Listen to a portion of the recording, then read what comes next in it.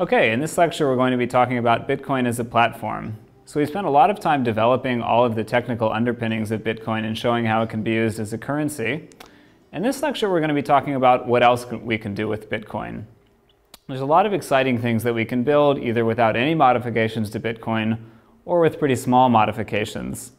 So some of those things in order that we'll talk about in this lecture: secure commitments, secure timestamping, issuing new types of digital tokens and tracking those, things that aren't exactly currency, doing lotteries, generating randomness using Bitcoin, and finally prediction markets. So as a bit of a warning, these ideas are a little bit disparate, so there's going to be a lot of different things going on in this lecture, a little bit of a stew with lots of different interesting ingredients. We'll hop around a little bit, but hopefully the net result will be quite nice for you. So to start with, we're going to be talking about what we can do with the fact that Bitcoin is an append-only log. So remember, an append-only log means that it's a data structure that we can only write to. And once we've written data to it, the data will remain there forever. And we have a secure notion of time, so we can tell that certain things were written to the log before or after other things based on which block they're included in. So what we'd like to build using this is secure timestamping. And the goal here is that we want to be able to prove that we know some value x at a specific time t. We know it at no later than time t. And oftentimes we're going to want to be able to prove that we know what x is without actually revealing it at time t, but revealing it later. And we want the evidence to be permanent. So we have a permanent record that we knew some information x at time t or earlier that nobody can ever destroy after the fact. So recall that we can use hash functions to commit to data. So instead of publishing the data x that we want to prove that we know, we publish the hash of x. And the properties of the hash function guarantee that we can't later find some other value x prime that has the same hash value as x. If we did, that would be a break of the cryptographic properties of the hash function. And we also have the nice property that the hash of x shouldn't reveal any information about x. With the caveat, of course, that that's only true if x comes from a large possible space. Otherwise, somebody who has x or somebody who has the hash of x can simply try different values, different potential values for x, and see if any of them match. So the idea of doing secure timestamping with an append-only log is that we can publish a commitment to x, the hash of x, and then later on we can reveal what x was, and anybody can look at this and say that we must have known x at the time we published the hash of x, because there's no other way to have generated that data. So what can we use this secure timestamping for? This idea that we publish the hash of something and later on we reveal what that data is to show that we knew it at that time. So one thing is proof of knowledge. If we want to prove, say, that some idea that we file a patent on was actually in our heads months earlier, we can publish a hash, say, of a design document or a schema for that idea, that thing that we would patent, that proves that we knew it at that time, but we don't have to tell anybody. And then later on, when we file our patent or when we publicize the idea, we can publish the information and anybody can look backwards in time and say, yes, they must have known it earlier when they published this commitment to it. We can also prove that we've received something. So if you're submitting data to a server, say something like a vote, the server can publish the hash of that vote, and that serves as a commitment that they actually received it at a specific time, and that will prevent them from later claiming that they never received that information from you.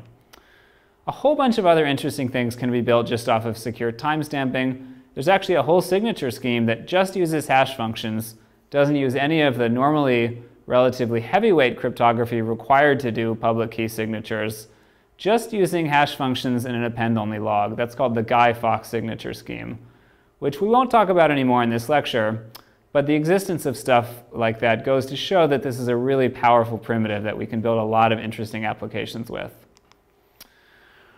So one thing that we can't do, that would be very nice if we could, is prove clairvoyance, prove the ability to tell the future. So you might think that this secure timestamping would be a way to prove that we know something before other people, before it actually happens. And the idea here would be that we publish the commitment to an event that's about to happen, say the outcome of a sporting event or an election, and then later on we reveal that information, and that proves that we knew the outcome ahead of time. So about a month ago, during the World Cup final, it was thought that somebody had actually done this, and they tried to prove that FIFA, the organization running the World Cup, was actually corrupt. And the way they did this is that they showed a Twitter account after the match was over that had tweeted a bunch of outcomes that happened during the game. For example, the fact that Germany won, the fact that Mario Götze would score, and they proved that they had tweeted this before the game actually happened. And for a moment, before you think about it, it looks like this proves that somehow this person either could tell the future or that the match was actually fixed and that they must have known what was going to happen ahead of time. But with a little bit of investigation, you can find out what they actually did is they had tweeted every possible outcome before the match started. So they had tweeted every single player involved in the match would score, all possible final scores, and a whole bunch of other information. And then before the match finished, they deleted all of the predictions that they had tweeted, which turned out not to be true, and they were left with only true predictions. So the same basic attack can be done against any secure messaging system, where you simply commit to a bunch of possible outcomes, and then you only reveal the commitments that turn out to be true. So if you want to prove that you can actually tell the future, if you have that ability, you have to prove that you aren't timestamping multiple predictions for the future. You have to prove that you're only timestamping one specific prediction, and then it comes true. And normally, if you're publishing a hash commitment, it's difficult to do that, especially in Bitcoin. If we're writing hash commitments as our secure timestamping, if they're not tied to any individual, it's easy to just publish a large number of them, never reveal the ones that are incorrect, and then they won't be traceable back to you. So that was a long detour to say that you can't use secure timestamping to prove that you could tell the future. It would be interesting if you could. So before Bitcoin even existed, there was a solution to this basic problem, which was to publish a hash of predictions in a newspaper or some other media which is called widely witnessed media. So something that a lot of people see in a public place. There are a lot of records. Newspapers get maintained in libraries and online. They're cached all sorts of different places. So if you've taken the time to put a hash into the corner of the newspaper here or somewhere in the classified section, people have pretty high confidence that you actually put that hash the day that the newspaper was published. That serves as a pretty good timestamp. And for a relatively low cost, you can simply pay the newspaper as if this is an advertisement, and you can put the hash of whatever data you want. And then after the newspaper has been published, whenever you want to reveal the data that you committed to, you can just publish the data. People can refer back to the newspaper and the time, and they'll know that you committed to it on that date. So this is a really simple solution. It works just fine offline. The question is, how can we do this with Bitcoin? So the question is really, where can we put our hash commitment in Bitcoin? What's the right place in the blockchain or in transactions to stuff this data, which will represent the hash of some information that we're trying to timestamp? So the simplest idea that people came up with first is, instead of sending money to the hash of a public key, just send it to the hash of your data. You can send a very small amount, say 1 Satoshi, the minimum possible transaction value in Bitcoin, to that address. And of course, it's in your interest to send as little as possible because you're never going to get the money back. Since that is a hash of data and not a public key, there's not going to be any way to ever spend the coin that you send to that address. So the advantage is that this is a really simple, easy way to do it. It's compatible with Bitcoin. But the disadvantage is that you're creating this transaction that you're never going to be able to redeem. And the Bitcoin miners have to track this as an unspent transaction output forever. And they have no way of knowing that this was actually a timestamp and not a valid transaction. So the Bitcoin community takes a pretty dim view of this approach because it creates these unspendable outputs that have to be tracked. So a more sophisticated way to do this is called CommitCoin. And this is a little protocol for finding public keys and signatures that have the data that you want to commit to embedded in the bits of the public key and the signature. So you have to do some brute force work here to find a special public key by simply trying to find a lot of public keys and a lot of signatures so that the bits that you want, the bits that represent the hash of your data, are also the bits of a valid public key. And the advantage of doing this is that it's still compatible It's invisible to miners. They can't tell that you're committing data. It looks just like any other valid public key. And you aren't actually adding any new unspendable transaction outputs. The downside of this is that it's more expensive to do. You have to do the brute forcing to find this key, and your data rate is going to be a little bit lower since it's more expensive to do this style of commitment. So the preferred way to do this now is with a provably unspendable output. And you include your data in the provably unspendable script that you're trying to commit to. And we talked about this earlier when we were talking about scripts, when we were talking about proof of burn, where you have this script with the op return, which can never be satisfied, and then you can push some arbitrary data. So the same way that you could use this to do proof of burn, you can use this to commit to some data. You just have a script that returns immediately. The return command, of course, throws an error, so this script can never be run successfully without an error, and you can include some data. So this is cheap. There's no bloat in the unspent transaction outputs. You only lose a little bit of money every time you do this. The only downside is that this still isn't a standard transaction, so it won't be relayed by default. But this is the preferred way to commit to data on the blockchain. And there are actually a bunch of startups that actually start up small websites that will do this for you.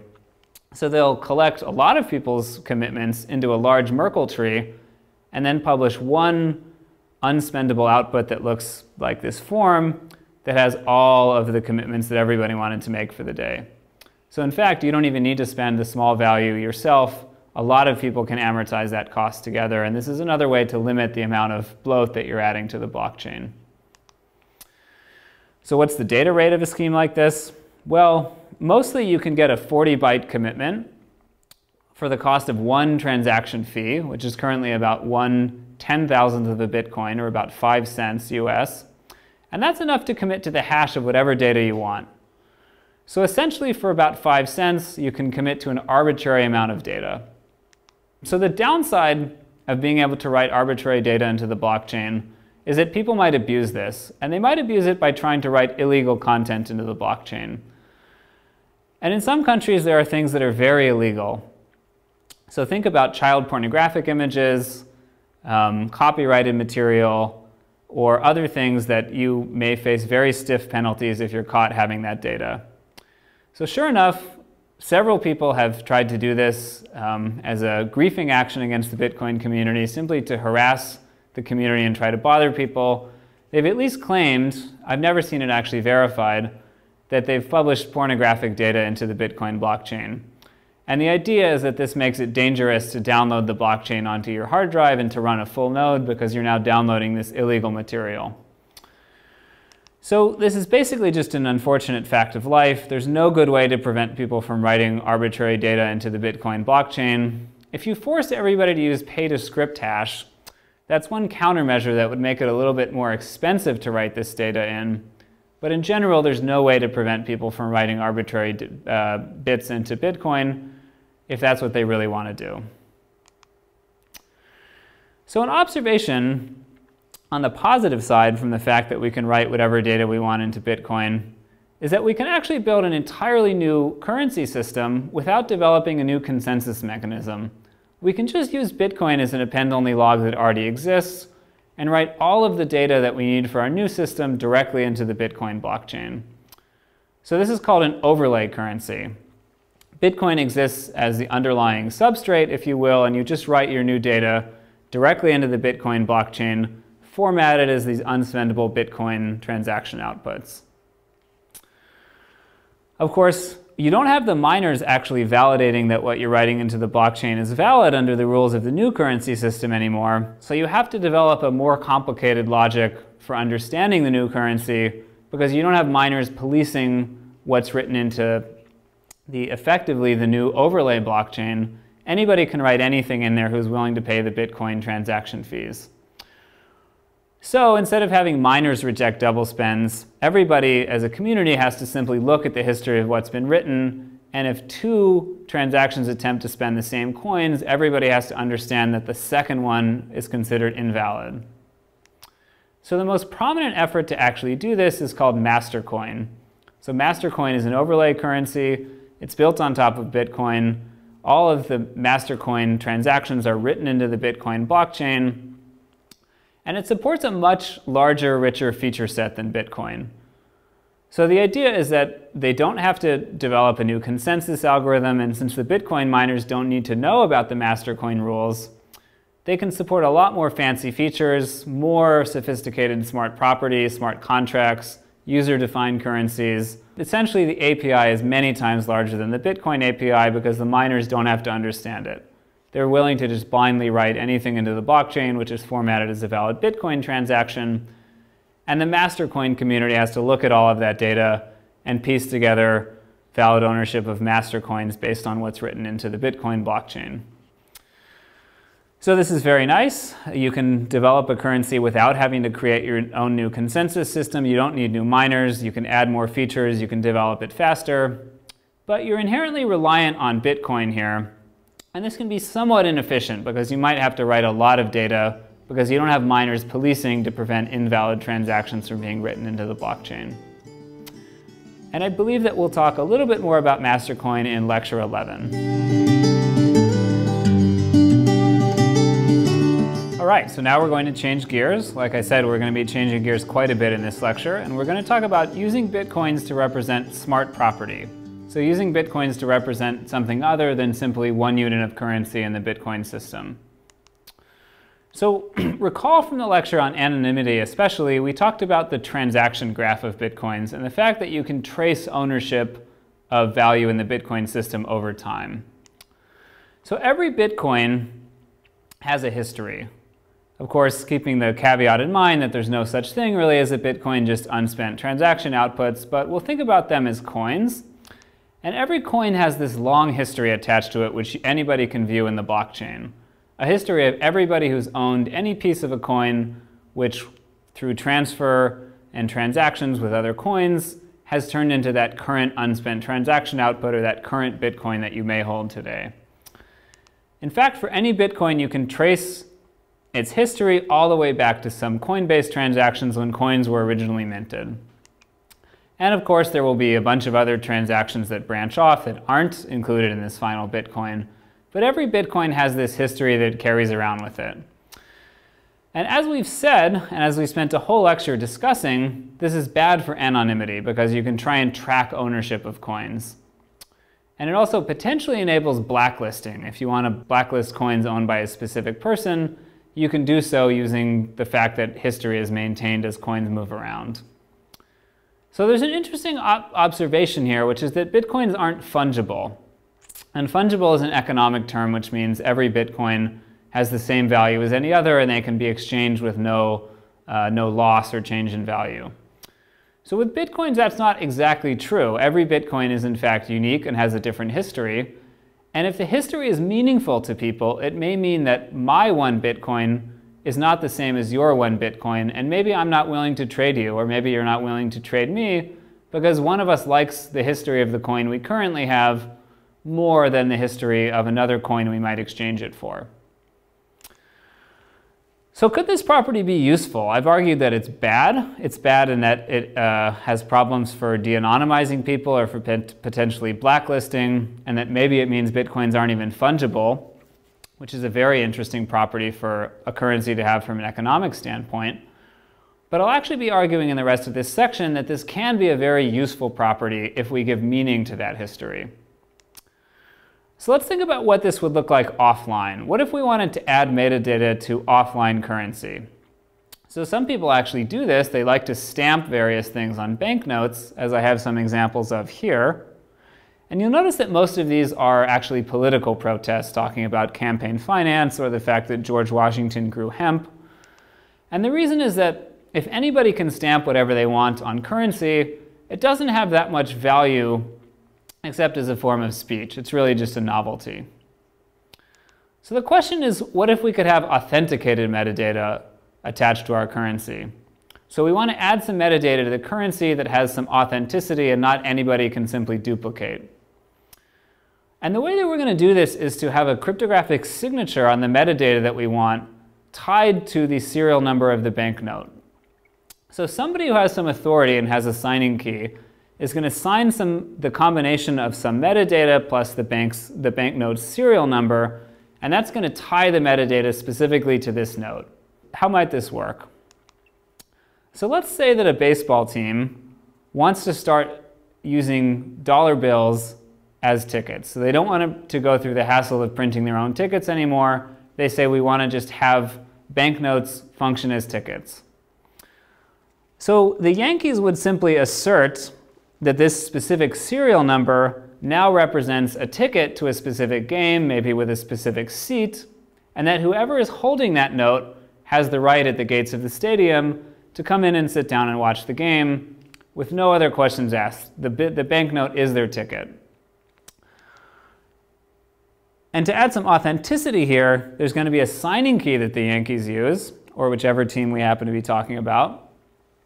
And they're going to sign that message saying the specific game number and the date and all of that sort of information, along with the serial number of the bill. And then they may want to just stamp that right onto the bill, say they use a 2D barcode to represent that signed data. Now, if you show up to the gates of the stadium and hand that bill over, maybe somebody can look up in a database and say, ah, yes, there actually is a signature saying that this serial number of a bill is designated to function as a ticket for this specific game. And you wouldn't necessarily need to use a stamp. Another solution that works just fine here, which doesn't illustrate quite as well, is you could just have a database at the stadium that has a list of different serial numbers and which seats the holder of the note with that serial number is entitled to. And when you showed up at the gate, they would just look at the serial number on your bill and then look up in the database which seat you are allowed to sit in. So what has this bought us? Why would we want to do this? Now currency can represent anything. So I had the example of a sports ticket, but we'll discuss more in a few slides. There's a lot of applications here. And we're inheriting the anti-counterfeiting properties that the bill already has. So if you believe that it's hard to duplicate the banknote and have the same serial number, and there's a whole bunch of people in the Washington, D.C. area who are working really hard to make sure that it's difficult to duplicate a banknote and have the same serial number, because currency would certainly be very different if that property wasn't true. So if you trust that the anti-counterfeiting properties of a bill are pretty good, you get to use those for free, because you simply tie that serial number to whichever metadata you want. And the other neat thing is that the underlying value of this bill as currency is maintained. So it may be a problem if everybody wants to physically stamp metadata on currency all the time, but if we use the database solution where you don't have to actually write anything on the currency, then you can have somebody use this dollar bill as a ticket to get into the baseball game, and then once they're in the game, they can use it to buy a soda. Of course, all of the authenticity here, all of the meaning in this new metadata is only as good as how much we trust the issuer that signed it. So everybody has to know that there's a specific key that's used to sign valid Yankees tickets or whatever other metadata you're interested in.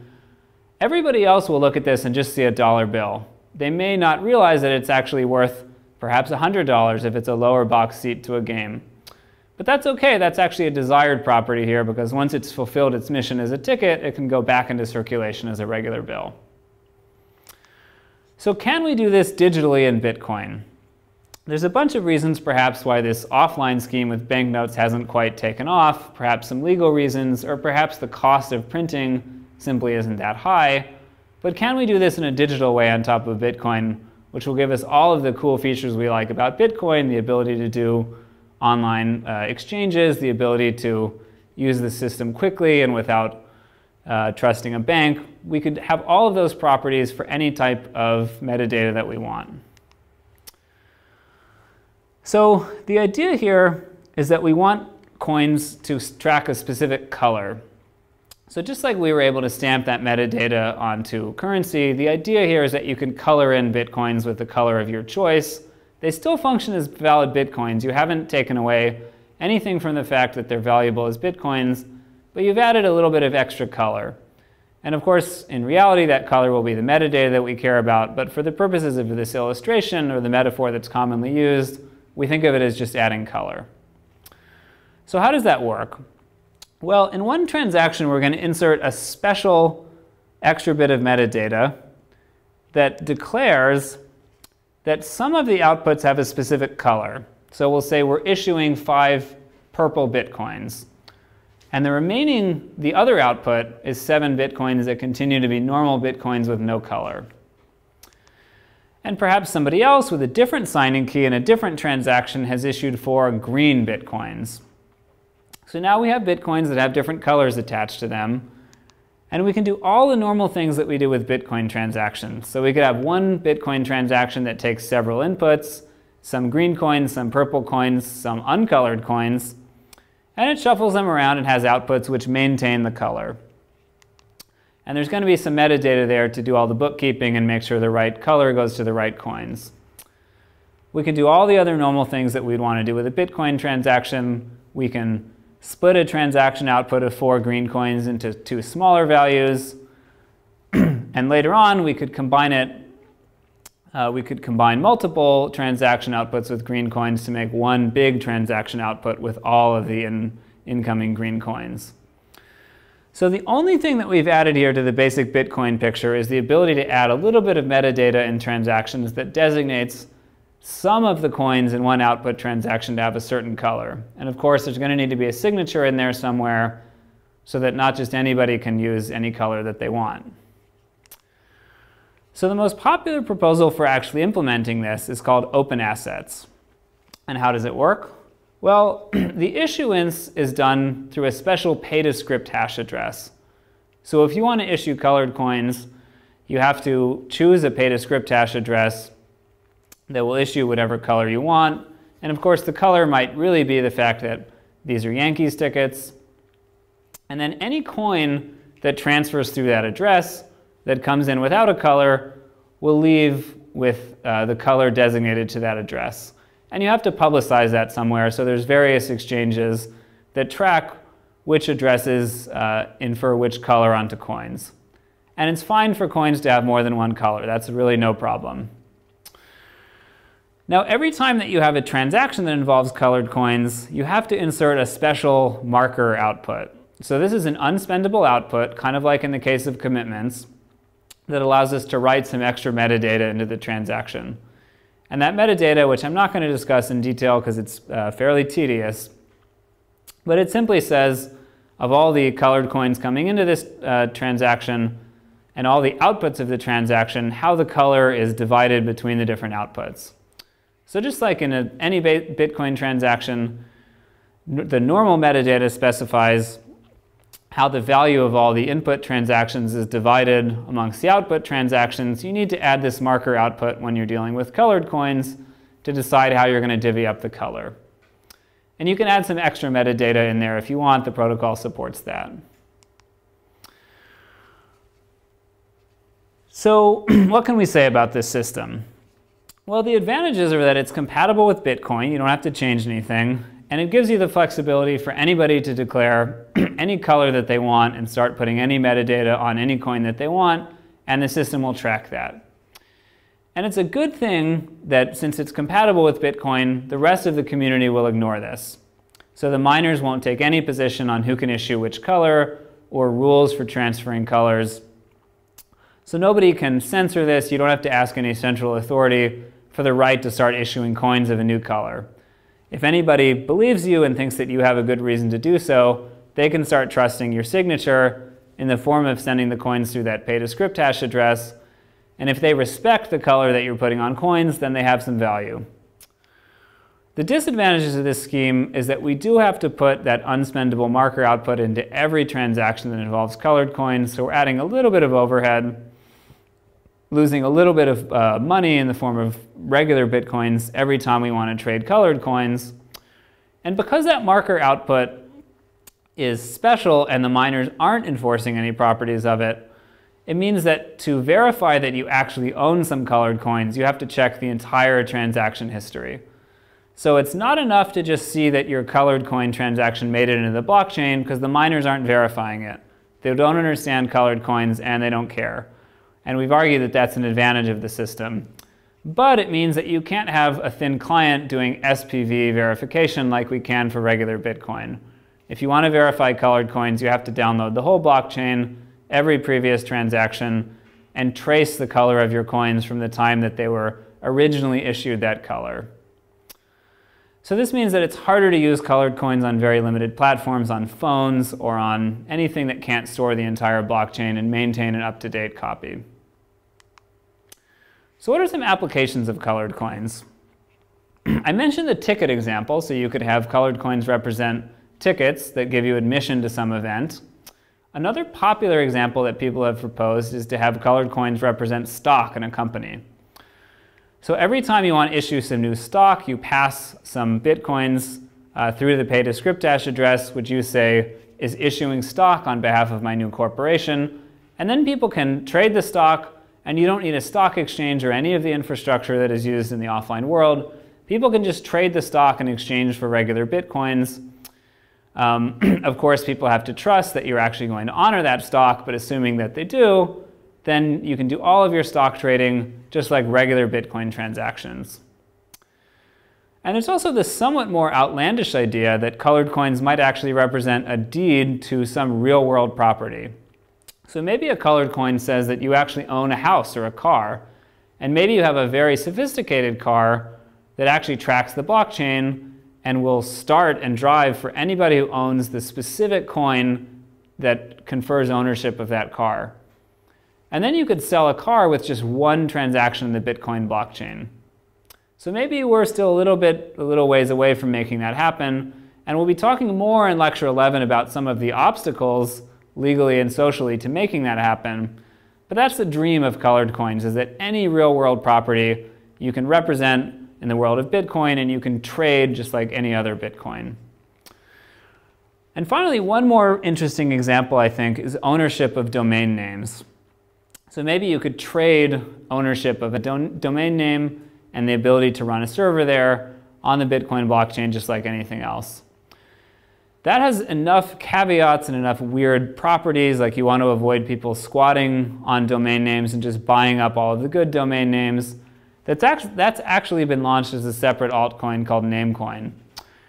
And in the next lecture, when we talk more about altcoins, we'll talk a little bit more about Namecoin, which is specifically launched to try to handle this property of domain name ownership. So you could do domain name ownership with simple colored coins, but in practice there's enough extra properties that you want to enforce that the community has been pursuing a separate altcoin for that.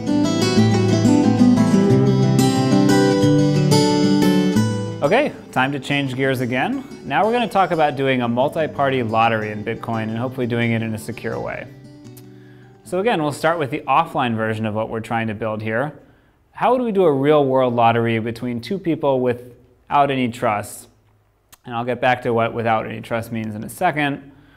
But there's a very simple solution for this. If Alice and Bob want to bet $5, they'll both agree to a bet. Bob will flip a coin. One of them will call it, hopefully while it's in the air.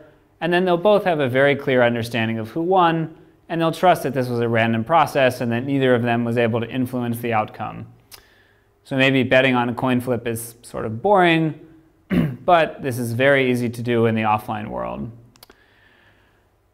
And of course, they have to trust that whoever loses is actually going to pay. Maybe this isn't actually legally enforceable, so it's just an agreement of honor between Alice and Bob. That's a hard problem in the offline world. We'd like in the online world to do a lottery and solve both problems.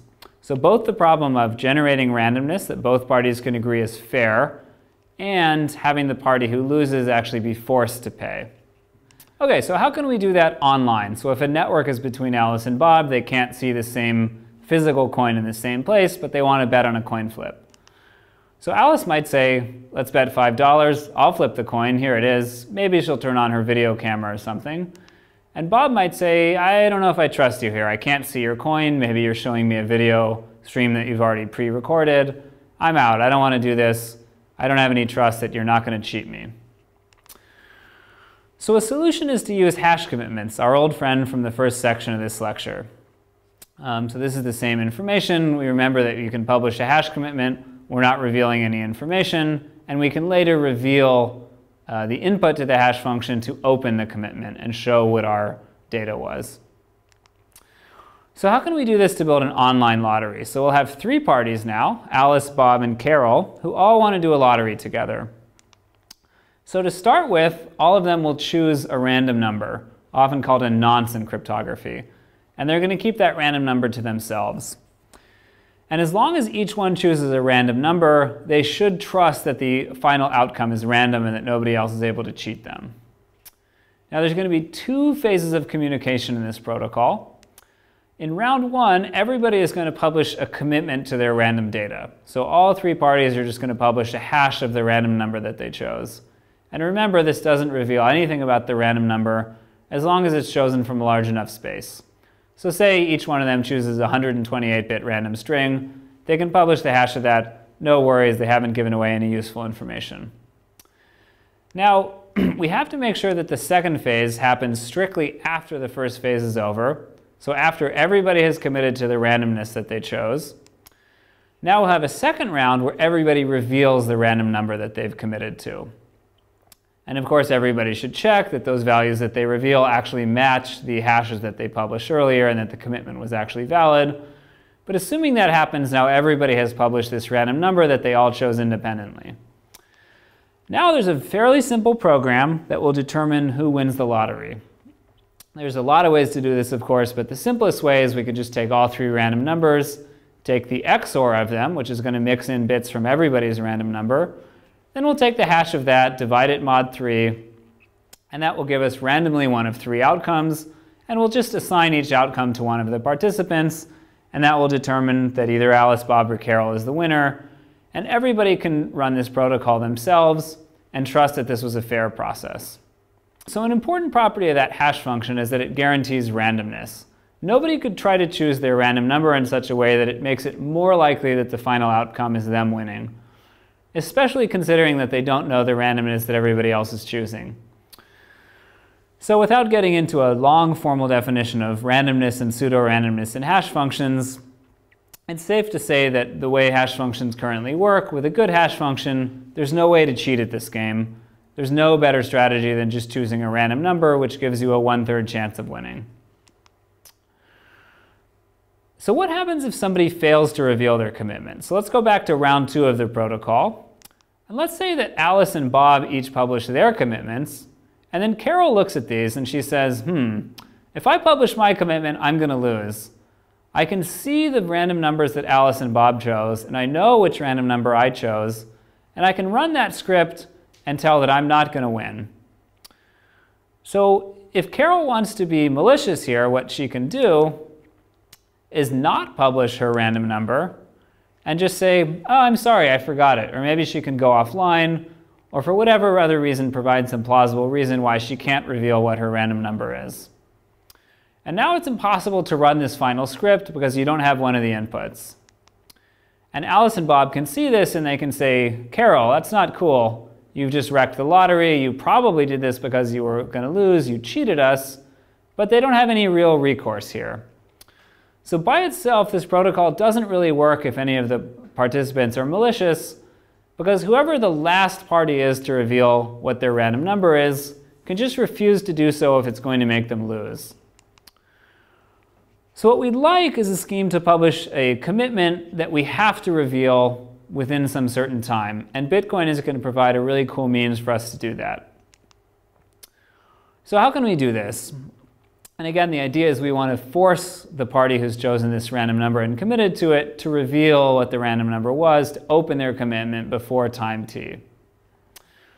So let's say that Alice is trying to enter into a timed hash commitment with Bob. So Alice is going to put up a bond, and she's going to have a transaction that will pay the bond in 2 cases. So if Alice and Bob both sign, that's enough to claim the bond.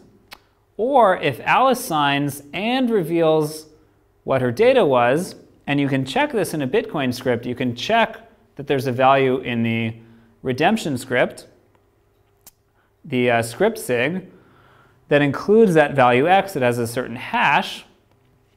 So Bitcoin, without changing anything about the script, allows us to include this property that you have to specify this data with a certain hash in order to claim payment. So in that case, Alice can claim the money all by herself, but she has to reveal her chosen value. She has to open her hash.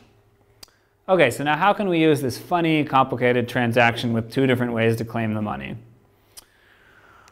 Well, Alice and Bob are both going to sign a transaction that pays the entire value to Bob. And they're going to use this end lock time, which we talked about earlier, to ensure that Bob can't claim the bond before some time t. So now they've set up essentially a ticking time bomb where if Alice doesn't do anything else, Bob is going to get the value of that bond at time t. So as an alternative, Alice can publish a transaction before time t, reclaiming her bond, sending the money back to herself. But if she does that, she has to not only sign it, she has to reveal X.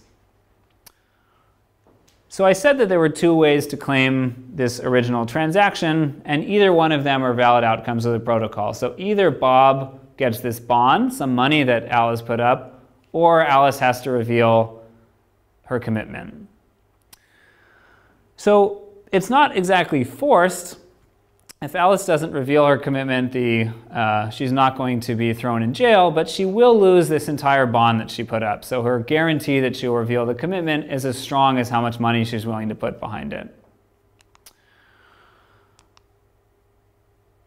So how can we use this primitive of timed hash commitments to do a more secure lottery? We'll have almost the exact same structure as before, except instead of using the simple hash commitments, now everybody is going to use a timed commitment where if they don't reveal their random value by a certain time, there's a bond that the other two players will get to keep. So if we get into that same situation where Carol can look at the other two parties' random values and say, I'm about to lose this lottery, the other possibility for Carol of not publishing is also not very appealing, because if she refuses to publish her random value, she's going to lose her bond anyway. So if the bond is higher than the value that's at stake in the lottery, we expect that Carol will publish her value and the lottery will go on as usual and everybody will get their bond back. So this lottery in Bitcoin using time commitments has been proposed and can actually be implemented on top of Bitcoin today. Now the downside is that this is fairly complicated. Doing those timed hash commitments requires multiple transactions. And when you have n players in the lottery, it's actually an n-squared algorithm. And you also have to put money up in the form of a bond. And the key property is that the bond money you put up has to be more than the amount that you're actually betting. So this isn't the most efficient way to do a lottery because you have to put up more money than is actually at stake in the lottery, but it's pretty good, and for a small number of people it might work okay.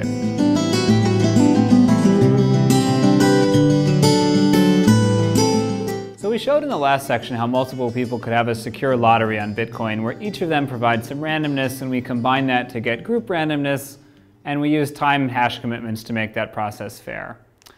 In this section, we're going to talk about using Bitcoin to generate public randomness. So the same situation, we want to do a lottery, but now maybe we have so many participants that it's impossible to have everybody send randomness in. Maybe that's not the most convincing protocol to the public, or maybe it's just something that people aren't aware of yet. So what do I mean by a public randomness protocol? I'll go through a couple of examples to show how this is done in practice, because this is already used for a large number of applications.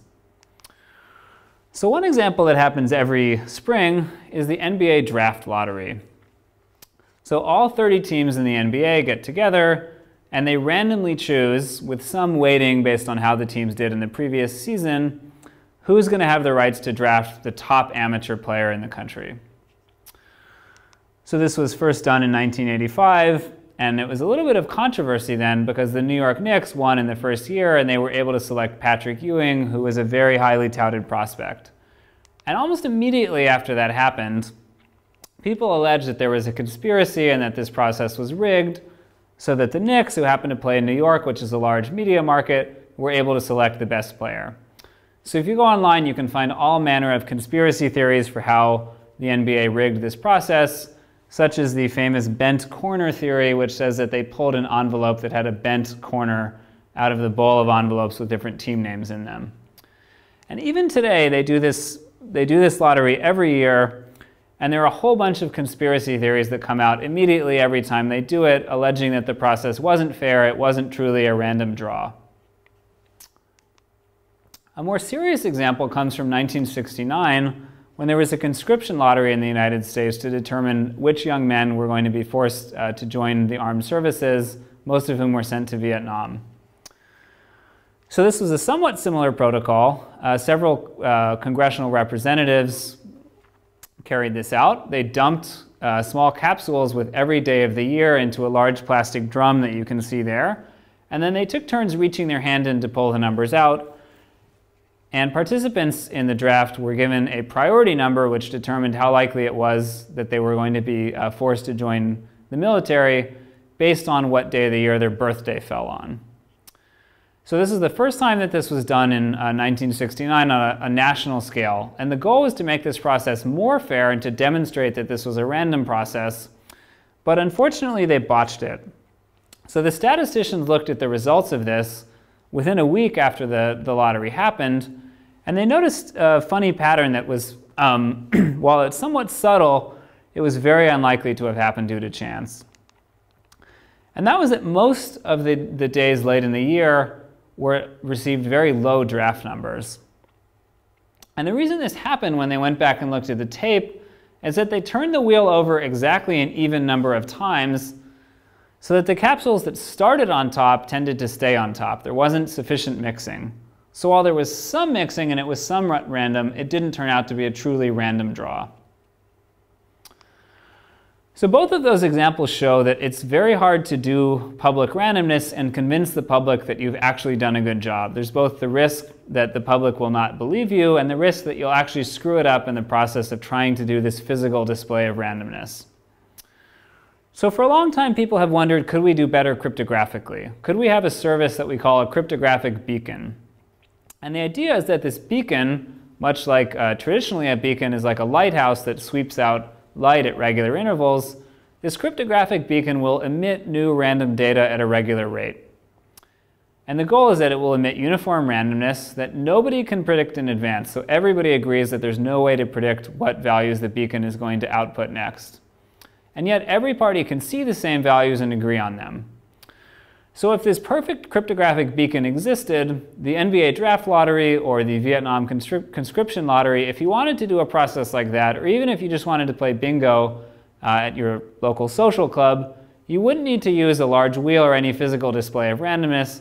If everybody trusted the beacon, you would save a lot of effort from having to have these small physical displays of randomness.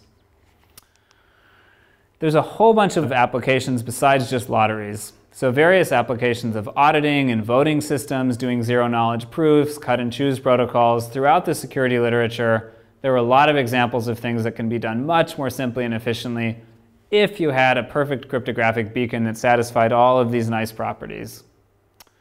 So unfortunately, we haven't found a perfect solution for this yet. Like I said, the public display of randomness, so using a wheel, flipping coins, rolling dice, spinning a dreidel, what have you, that has been a solution that's been very popular throughout history because it's cheap and easy and everybody can see it and understand it. But this really doesn't scale to remote scenarios very well because it's very hard for people to audit, even if they just see a video, that you haven't been a magician. You haven't done some kind of sleight of hand where you swapped out the dice for weighted dice, or you somehow rigged the process. So it's very hard to establish trust remotely in any kind of physical process, which is basically the problem that the NBA has had for years trying to convince fans that they're doing a fair process. And they've switched to a bunch of different technologies. They've done both the envelopes and ping pong balls bouncing around with fans. And people can always come up with some outlandish scenario where there's somehow cheating and there's more to it than you can see on the video. So for the purposes of this lecture, I think we can rule out a public display of randomness as something that we could ever have a high level of trust in. So the National Institute of Standards and Technology, NIST, has started in the last few years to run their own beacon. And the way they generate the random numbers is through a very complicated setup involving two entangled photons that gives you very strong guarantees that you have randomness generated from a quantum mechanical phenomenon. And if you believe the Heisenberg uncertainty principle and other basic core tenets of physics, then this should be random and nobody can predict it. And NIST has set this up as a machine, so every 60 seconds they publish a lot of random data and they sign it. So this is probably the most efficient thing to use. They just have a feed on the web. You can listen to their server broadcast this stuff and get all the randomness you want. And if you read their papers in the physics argument, there's a very strong argument that this is truly random and that there's no way anybody could predict it. Of course, you have to actually trust that NIST is doing this. You have to trust that somewhere in a building in Maryland they've actually built this, and they aren't just making it up, or that they don't have the ability at a specific time, if they want to overwrite the value with some other data that they happen to want. So this is sort of the limits, in a sense, of physical display of randomness, and it still hasn't gotten around this problem that you have one trusted party doing it, and unless you physically go there and observe the process yourself, it's very hard to have a high level of confidence that this was a fair process. So what if we use some natural phenomena that everybody can observe? So examples might be sunspots or solar activity on the surface of the sun, things like the weather, what temperature it's going to be tomorrow, how strong the wind will be, whether or not it will rain, or even cosmic background radiation, which is just noise that you can listen to from any point on Earth, and everybody should be able to read the same values. So these are phenomena that happen at such a large scale that it's fairly easy to convince yourself that nobody is going to be rigging the process. It's somewhat far-fetched to imagine that somebody would fly a spacecraft to the surface of the sun to modify what was going on in order to rig some lottery back on Earth. So that's great that it's publicly observable, and that in most cases we can accept the randomness here too. We have pretty good beliefs that enough days in advance it's impossible to predict low-level weather phenomena. The problem with these approaches is that they're fairly slow. For example, if your random signal is what the daily high temperature is going to be, you only get to read that once a day. The surface of the sun doesn't change too often. And you essentially reinsert the trusted party problem because you need somebody to observe the event. So let's say that we tried to use as a random signal what the temperature will be tomorrow in Princeton, New Jersey. We might get into a problem if I have my own thermometer that says that it was 73 degrees and somebody else has a thermometer that says that it was 72 degrees, and the difference between those two meant that a different person won the lottery or some other important outcome of the randomness. To get around that problem, we would probably need to designate and say we're going to use one specific person's thermometer to actually measure this phenomenon, or maybe we'll use the National Weather Service. But at that point, you've basically reinserted one trusted party who has control of the process. So a similar idea is to take financial data, specifically stock market prices, and say, can we build a randomness beacon out of that? And again, these are publicly observable, and there's a fairly good argument based on a bunch of complicated financial models that says that it's very hard to predict the low-level fluctuations of stock prices. If you could predict within a penny what the final price of a specific stock will be on the New York Stock Exchange tomorrow, you could make a lot of profit as a day trader from that knowledge.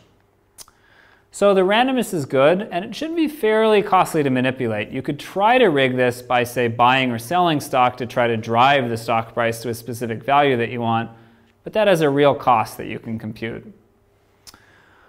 But the problem, again, this is fairly slow, because you can probably only read it once a day if you're reading one company's stock price. And again, it has this problem that there's a trusted party, namely the stock exchange, who has some control over the process. So even though the party running the stock market has a fairly strong incentive to establish that it's honest and that it's acting in good faith and reporting stock prices as they actually are based on market activity, there is the risk that they might try to change the price by a penny or so if it let them rig a valuable lottery. So the theme here with almost all of these approaches is that no matter what you do, it seems like you reinsert this one trusted party who has some control of the process. Of course, a big theme of these lectures so far is that Bitcoin has been an amazing technology at removing central trust from protocols that we didn't think that was possible to do before. So can Bitcoin pull the same trick off for a randomness beacon? Can we extract random data from the Bitcoin blockchain with the same decentralized properties that make Bitcoin so attractive? If we recall the fact that miners have to find a random nonce for each block, we think we might be in business here. Why can't we use the random nonces that miners are finding in the process of mining as a randomness beacon? So there's a fairly strong argument that you can't predict with high probability what the next nonce will be. If you could, you'd have a mining shortcut. So if you had the capability to predict what the next nonce will be with a probability greater than 1 over d, where d is the difficulty of finding a block, then you would have a faster way to mine than just trying nonces at random. And remember that d is pretty high right now. It's greater than 2 to the 66. So that means that every block that's mined in Bitcoin should have 66 bits of randomness that are impossible for anybody to predict. At least if Bitcoin is secure, there should be no way for any of the miners or anybody else to predict what those random bits will be. So once we realize that, it's fairly simple to turn the blockchain with minimal modifications into a randomness beacon. We simply take every block in the chain, take the entire value of the block header, and run it through an extractor function. And an extractor function, without going into all the details here, is sort of like a hash function and is designed to squeeze all of the random data out into one uniformly random string. And that will give us a nice randomness beacon, and every time a block is published in Bitcoin, we have new output from the beacon. So how costly would it be to manipulate this? So any miner has the capability, if they find a block, to discard it, to not relay it to the network, not publish it, not let it be the next block in the sequence. And they could do this if they find a block and realize that it produces a beacon output that they don't want. And it might not be the miner that decides this. It might be somebody who's trying to force the beacon to have a certain output, who says that they're willing to bribe miners. And if they find a block that's undesirable, this attacker will bribe and pay them more than the block reward in exchange for not publishing this. So let's say that you're trying to force some beacon output with probability p. This is just going to be a Bernoulli trial. So you have to discard some number of blocks until you happen to hit success. And the expected number of blocks that you'll have to discard is 1 over p minus 1. And recall that discarding a block is pretty expensive. You are going to lose the entire block reward, which is currently 25 Bitcoin, or around $15,000 US at today's prices. So what's the practical cost of manipulation? So say that you're doing a single coin flip. Like I said, the expected number of blocks that you are going to lose the reward for is 1 over p minus 1. And with a single coin flip, p is just a half. So you'll get that you have to discard about 1 block on average and eat that whole 25 Bitcoin cost. And if you have an n-party lottery where it's fair between all n parties, it's going to be 25 times n minus 1 Bitcoins. So this process will be secure as long as the amount that you're betting is less than that cost of manipulation. So essentially, if two people want to have an even odds bet, and they want to use Bitcoin as the source of randomness, this is going to be secure as long as they've wagered less than 25 Bitcoins, or again, about $15,000. So the advantages of this, it's somewhat remarkable that this is the first proposal that's really out there for a fully decentralized beacon. So a beacon that has no central point of trust. And compared to some other processes, it's actually fairly fast. It's not going to output as often as, say, the NIST beacon, which is designed to output as often as possible. But about every 10 minutes, you'll get new output from the beacon. And it's also nice that we can precisely analyze what the manipulation costs are here. So we have a fairly simple model, and we can price the cost of manipulating the random output and how many block rewards you'll have to sacrifice. So the downside of using Bitcoin as a beacon compared to some of the alternatives is that the timing is a little bit imprecise. So suppose we want to read the value of the beacon tomorrow at noon. We don't know exactly which block is going to be published tomorrow at noon, because blocks are just published whenever they're found, not at any specific schedule.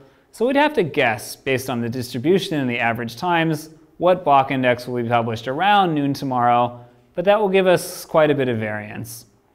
And we'll also have to delay when we accept the result of the beacon based on the risk of a fork. So just like with anything else in Bitcoin, we'll probably want to have that roughly 6-block confirmation time before we accept that this really is the final beacon output. And the cost of manipulating this beacon may be too low for some applications that we care about. So if we're actually running the NBA draft and there are millions of dollars at stake, it may suddenly look worthwhile for one of the teams to start paying Bitcoin miners to manipulate this process.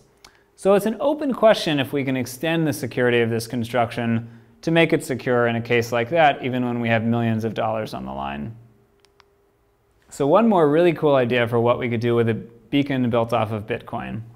What if we extended the Bitcoin scripting language so that there was a special opcode to call the beacon? So currently there's no way to have any randomness in a Bitcoin script. And that's by design because the miners have to be able to verify this and they want to all be able to verify it and get the same thing. But if we use the beacon, the public source of verifiable randomness, then you could use the beacon to insert randomness into scripts in such a way that any miner could run, and they would run the script in the same way.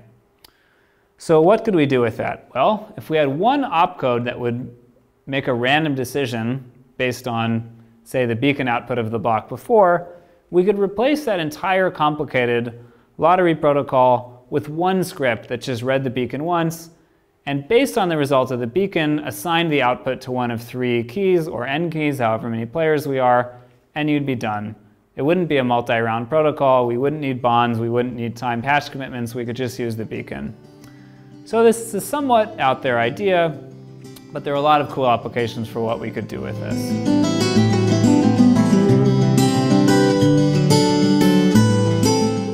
So for the final topic today, we're going to be talking about prediction markets and bringing real-world data into Bitcoin. And this is going to be another big change of direction, and we're going to stray a little bit far away from Bitcoin in this one perhaps, but it should be a really fun topic. So how can we make assertions about the outside world within Bitcoin? So the idea is we'd like to add a mechanism to assert facts about the real world into Bitcoin. And those facts might be who won an election, who won a sports match, what the price of some commodity is on a certain day, any kind of real world data that is of importance to a lot of people. So if we had those kind of facts available in Bitcoin, say there was some script call that you could make that would just say what the current price of copper is on some common exchange, you could start doing all sorts of cool things with smart contracts. You could bet on the future price of commodities, on who's going to win a sports match. You could hedge, and you could derive all of the things like forwards and futures that financial markets are built to buy and sell and trade. So wouldn't it be great if we could do all of this in the range of Bitcoin? Basically every variety of betting on the future. And the most general formulation of this is called a prediction market, and we'll be talking about how to build a prediction market in Bitcoin, since if you can build a prediction market, you can essentially build almost any other financial derivative that you'd be interested in. So what's a prediction market? Quite simply, it's a market where you can trade shares in potential future events. So you can have a share in some event. The event might be the Yankees win the World Series in 2014, and that share will be worth some price X if the event actually happens, and it will be worth nothing if it doesn't happen. So before the event is certain during the season, say, there will be some price at which that asset is trading. And the price will indicate the probability that people have in their minds, the belief that they have of how likely the event is to actually occur. Okay, so let's take a look at an example which hopefully will make the concepts behind prediction markets make a lot more sense. Let's look at the 2014 World Cup, which just wrapped up last month in Brazil. And let's say we had a market where you could buy and sell shares in teams, and the idea is that these shares will be worth 1 only for the team that ultimately wins. Now going into the tournament, every team, of course I just have 5 examples here, every team would actually have some non-zero price.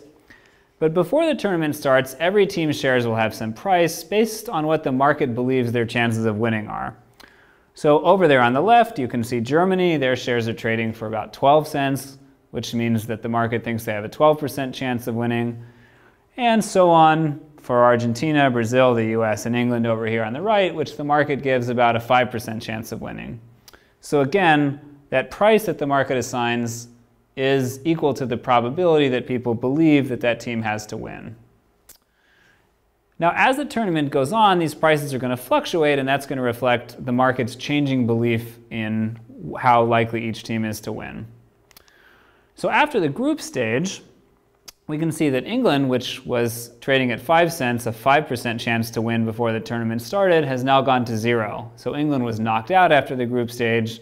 There's no way for them to win at this point, and the price reflects that. Their shares are now worthless. Whereas the US team, which people thought didn't have a good chance of even surviving the group stage, hence the 1-cent price at the beginning of the tournament, did fairly well to get out of a tough group in the group stage, so maybe they were trading for 6 cents after that point. And now here's the key insight, the most important thing to understand about prediction markets. If you had thought to buy US shares in the beginning when they were very cheap, when they were selling for 1 cent, you could sell them immediately after the group stage for 6 cents. You wouldn't have to wait till the end of the tournament. You could immediately profit, not from the fact that the US team won the whole tournament, because they didn't in the end, just from the fact that people's belief that they had a chance to win the tournament went up after their strong performance in the group stage. So the tournament's going to go on. When we get to the semifinals, there's only 4 teams left. Of course, sadly, the US is knocked out, so their share price has gone to 0 along with England. But when there are 4 teams left, now they all have a relatively high price. And the Brazilian team was trading for a very high price going into the semifinals. People thought they were a strong team, and they had a good chance to win. Of course, the German team actually defeated the Brazilians quite strongly, so Brazil's share price went to 0. And once again, you would have had a very strong chance to profit here if you took a short position. And there's a variety of ways to do that, but essentially you can set yourself up to profit if a share price goes down as well as going up. And within the span of a couple of hours, people's beliefs changed dramatically as the Brazilian team lost and lost decisively. And you could profit in a very short time frame if you were confident going into that match that the Brazilian team was overvalued, not as good as people thought it was, and that the share price was about to decline. And of course, going into the finals, there's only 2 teams left. So at this point, between the German and the Argentine team, the only 2 teams in the final, those 2 prices should add up to 1, because one of those teams has to win, and probability should always sum to 1. And after the whole tournament's over, everybody's ready to pack up and go home. The only shares that have any value are shares in the German team, because the Germans were the team that actually won in the end.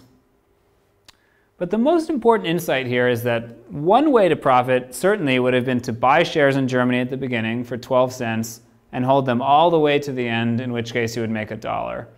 And that would be basically equivalent to traditional sports betting, where you place a bet before the tournament starts that Germany is going to win. But in a prediction market, there's lots of other ways to play and lots of other ways to profit.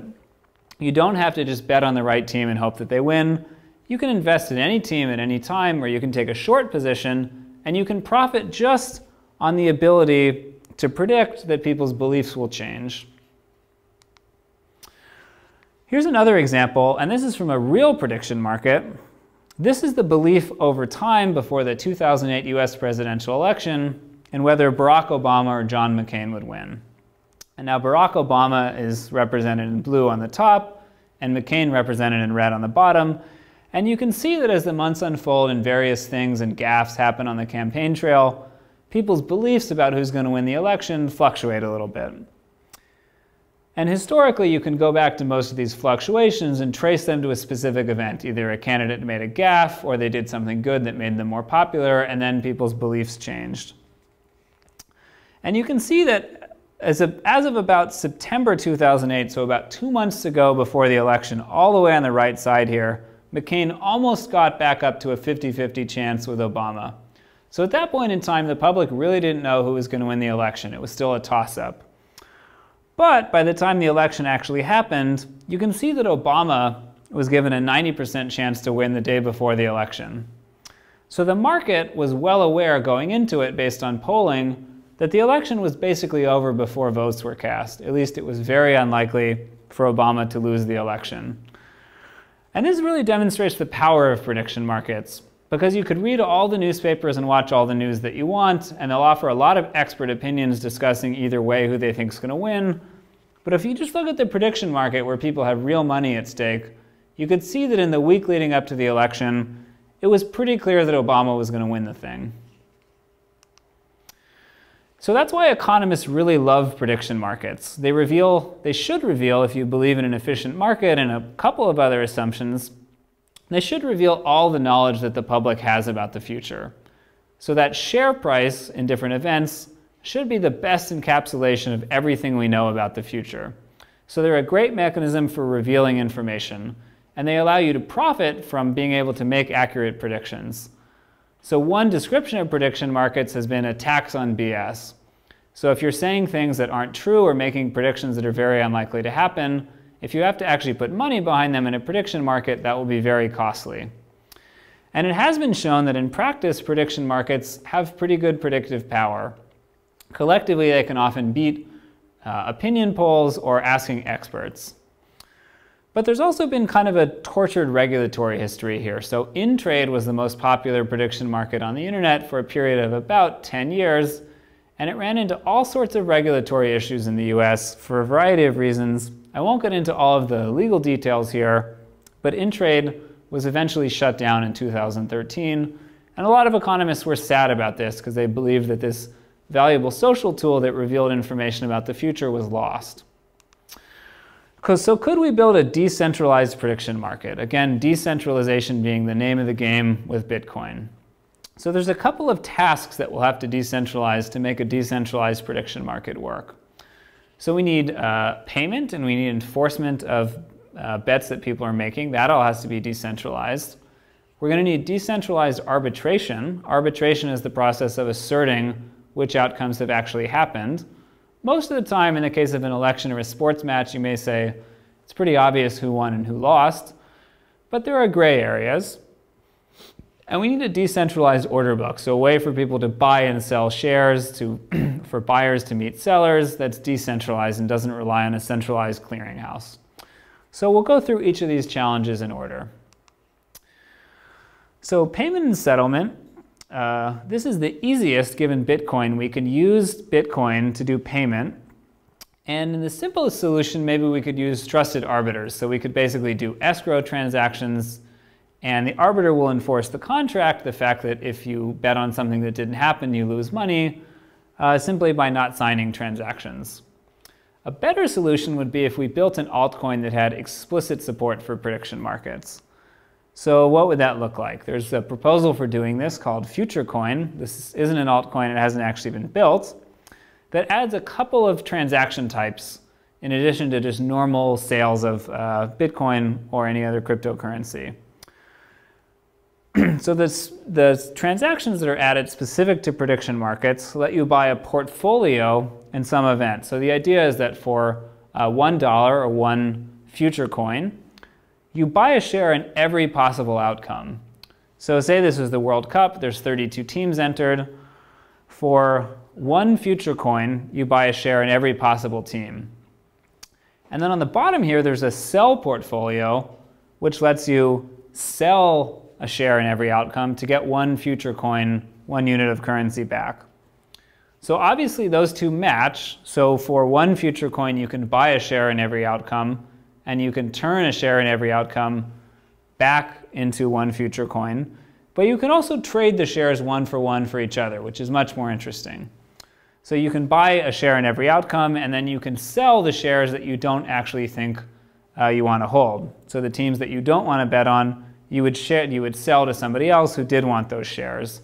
And then you would end up with a position which wasn't just balanced on every team. Say you would buy a bunch of shares in the team that you actually wanted to back. And again, that would be one way of profiting. You could just buy a portfolio, wait for the prices to change, and then sell all of the shares directly for future coins, which you could turn into Bitcoin or some other currency and profit that way. And the other way to profit would be to buy a portfolio, sell some of the shares, and then eventually, at the very end of the market, there's this special close that happens, at which point you can sell portfolio and you only need one share in the winning outcome. So how can we do arbitration? How can we assert who actually won so that we can do this close and let people redeem their winning shares to get their money back, to get their winnings? So the simplest model is to just have trusted arbiters. So we say anybody who wants to can define and open a new market. They can stand up and say, I'm opening a market on the World Cup. I will decide who won in the end. And if you trust me, you should be willing to accept my signature that that's the correct outcome.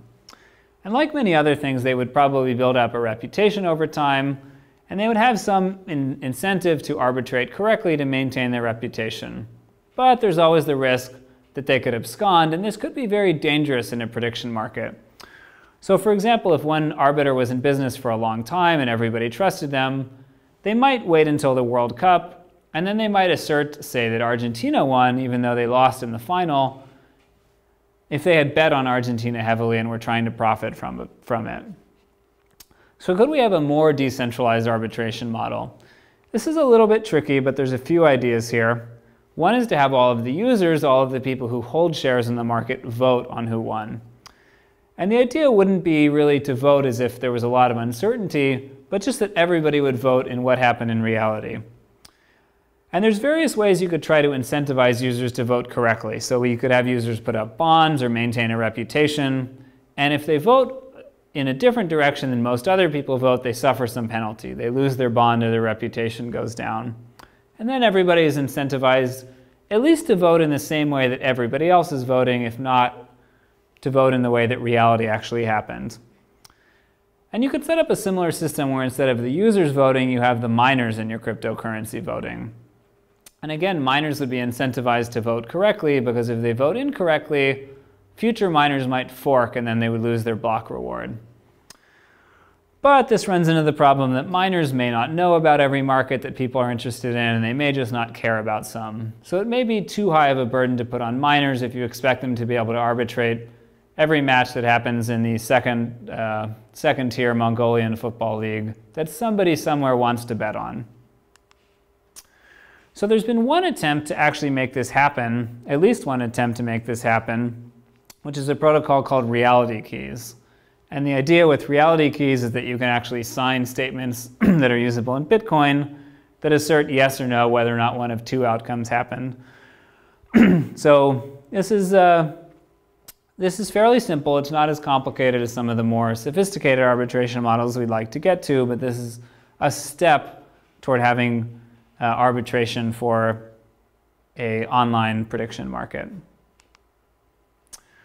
So there's a caveat here, which is that sometimes reality is complicated. I had assumed that what actually happened in reality wasn't in dispute. We just wanted to have a voting mechanism to insert the facts from reality into the digital world. Sometimes what happens in reality isn't quite so easy to discretize into a digital form. So my favorite example came from the Super Bowl this past year. There's an annual bet that a lot of people like to make in the Super Bowl, which is what color Gatorade the winning team will dump on the winning head coach. So this is a tradition after every Super Bowl or lots of other big football games. The winning team takes a bucket of Gatorade and dumps it on their coach. And you can actually make a bet on what color Gatorade they're going to use for this purpose. You can see that clear was the odds-on favorite, but orange and yellow were also strong contenders. Those are popular colors. And green, blue, red, less likely to happen. So this bet has happened for probably 20 or 30 years. It's been just a popular, fun bet. And in the last Super Bowl, something went a little bit awry. So the Seattle Seahawks won. They celebrated. They dumped some orange Gatorade on their head coach, Pete Carroll. And then a little later, a few other players decided to do it again. And they used yellow Gatorade. So this had never happened before, but the Seahawks decided they liked the dumping Gatorade on the head coach ritual so much that they would do it twice. And they used two different colors. So if you're running a prediction market where people had bet on this, what do you do in this scenario? It's not clear if orange or yellow should win. What happened in practice with a lot of sports books is that they said, we're actually going to lose money, and just to try to maintain our reputation with our customers as a show of good faith, if you bet on orange or if you bet on yellow, either way you win. Of course, in a decentralized prediction market, you can't do that because you can't just create money out of thin air to pay both parties. So there's a couple of solutions here. Maybe you could say that orange and yellow both win. They each win half of the winnings. So instead of closing at a value of 1, they close at a value of 0.5. But ideally, you would define your contract a little bit more carefully next time. And you might say, what will the first color of Gatorade be to be poured on the winning head coach? But the lesson here is that no matter how careful you are in defining what your market is, there can always be some event that happens in reality that wasn't something that you predicted. So something that people didn't have shares in might actually happen, in which case it's very tricky to know what to actually do. So the final piece to build is an order book. So in a real prediction market, or most financial markets, there isn't truly one market price. There's the lowest price that anybody's willing to sell at and the highest price that anybody is willing to buy at. So this is an example from a small prediction market that's being run today using Bitcoin called Predictious. And they have a market here on whether or not Scotland will vote yes in their independence referendum, which is scheduled 2 months from today. And you can see that there's a spread. In each case, there's a spread between what people are willing to sell at and what people are willing to buy at. And the goal of an order book is to match up those sellers and buyers so that they make a trade and that they split the difference. Traditionally, this has been done in a centralized way. So you have one order book, they collect all of the orders, they actually keep them secret, they match people up, and they divide the difference down the middle. So the price you get is halfway between basically the lowest you were willing to sell for and the highest that the buyer was willing to buy for. And this has a couple of risks. So if the centralized order book is dishonest, they might put their own orders in ahead of time to try to get a better deal for themselves. So this is called front running. It shows up in a variety of financial settings, and it's considered a serious crime. So theoretically, this is something that you go to jail for a long time if you're caught doing. And centralized order books require that legal enforcement to prevent front running and to keep the security model sound. So in a decentralized order book, we're not going to be able to have strong legal enforcement like that. But there's a clever idea, which is to just forget about front running and say, instead of having front running be a bug or a crime, we're just going to have it be a feature. And the way to do that is that everybody can submit orders to miners, and the miners can match any possible trade. And instead of splitting down the middle, the miner actually keeps the entire spread as a transaction fee.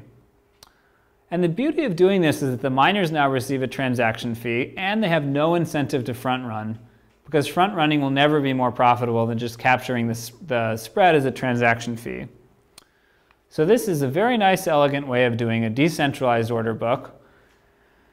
The only downside here is that you have to pay potentially a high fee to the miner if there's a high spread. And to try to prevent paying that high fee, people might submit much more conservative orders. And as a result, this thing might be less efficient. People might make trades more slowly as they slowly iterate towards each other. They may not be willing to declare up front their exact willingness to pay, because doing so might lead to a large spread that the miner gets to capture. So it's not known yet how this will function in practice. There's some fear that it will be a lot less efficient than a centralized order book. But it seems to be a very promising approach to go. So to summarize, in trying to build a prediction market, what can we actually bolt on top of Bitcoin? So it looks like payment-wise we're in good shape. Bitcoin's a good currency to base a prediction market off of. In terms of doing settlement, it's fairly hard. You could draw up some contracts using reality keys where you have a position based on some future event, but there's no way in Bitcoin to really trade that position. So we don't have a way to do decentralized trades. In terms of arbitration, the only thing you can do is a trusted arbiter model. Again, the reality key model. The more sophisticated things where users or miners vote aren't going to be possible in Bitcoin. You'd need an altcoin for those things. And finally, order books. There's no built-in concept of an order book in Bitcoin, so you'd be stuck with an external centralized order book. So this lecture was really all about building things on top of Bitcoin. And it looks like we can't quite build a functioning prediction market, at least not in the way we'd like, directly on top of Bitcoin. This is something that we would really need an altcoin to build.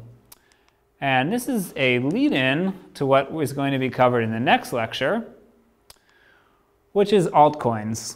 So the observation is that for some things like prediction markets, Bitcoin only takes us so far. It really doesn't get us where we want to go in terms of building a secure decentralized prediction market and a decentralized order book and all those other things. So what if we could start again from scratch? What if we could forget about soft forks and hard forks and how to bolt things onto Bitcoin and just say we've learned a lot since 2008 when Bitcoin first came out. Why don't we design a new cryptocurrency and everything will be better? So the next lecture will be all about altcoins, which are attempts to do just that, and we'll talk about all of the promising ideas people have and all of the challenges to starting a new currency at this point.